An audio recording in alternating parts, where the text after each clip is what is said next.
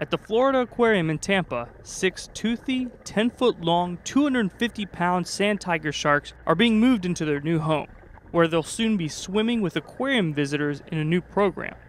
And while their menacing looks got them in trouble in the past, today it's also one of the reasons they make the perfect aquarium shark. Luckily for us, they only look the part of a vicious man-eater. Really, they're pretty shy.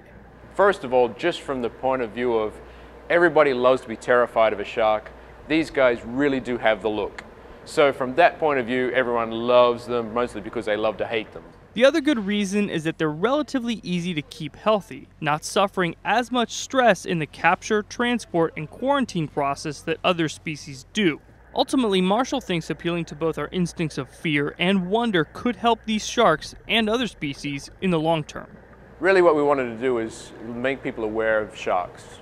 Because everyone has this mortal fear of sharks, you know, the only good shark is a dead shark and other things like that.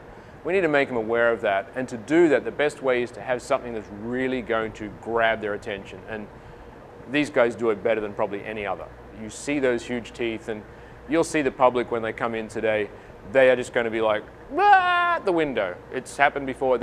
And once you've got that attention, when they're like that, that's when you can tell, that's when you can educate them, and that's when you can tell them, hey, this looks really ferocious, but did you know? And we can give them the information that makes them a little more aware that we're a lot more dangerous to these guys than they are to us. The shark goes by several aliases. In Australia, it's the gray nurse. In South Africa, it's the ragged tooth. And here in the US, it's the sand tiger. If you take a look at them, they're huge. They got these huge teeth that are constantly being bared. They look ferocious. They look like they're going to rip your head off at any second. And that mean shark look has gotten them a bad rap in the wild.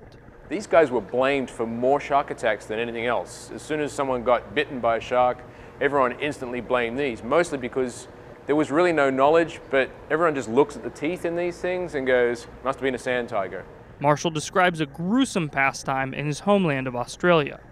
There was a sport where they would hunt these things, where they used what's called a powerhead. It's a shotgun shell on the end of a spear, and they would dive down, and divers can get close to these. They're fairly slow swimming, and they would go down and basically hit that spear on top of the shark's head and literally blow its brains out.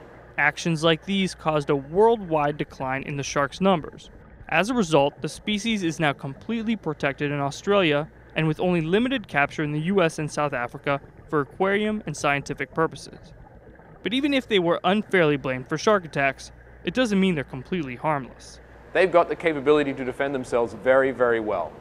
They don't generally do that. They're not a man-eater. They don't eat people. They eat fish and squid and things like that. And so you need to have a certain respect for these animals. For Discovery News, I'm Jorge Ribas.